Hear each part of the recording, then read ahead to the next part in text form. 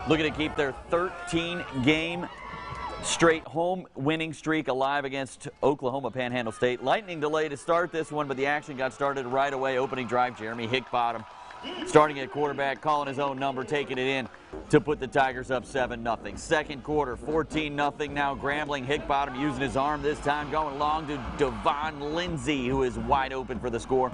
Grambling taking a 21-0 lead. A little bit later, now 27-0 Tigers. Hickbottom rolls out, feeling some pressure, dumps it off to Quentin Geis, and Geis is nice. Jumps past the defender, stays on his feet, taking it in for the score. That put Grambling up 34-7. Grambling lighting up the scoreboard. Hickbottom a little bit later with a short pass to Lindamian Brooks. He's so fast, two defenders miss his ankles, and he runs all the way to the house. 41-7 at the half. More Tigers in the second half. 62-7 the final. Let's hear from Coach Fobbs after the game.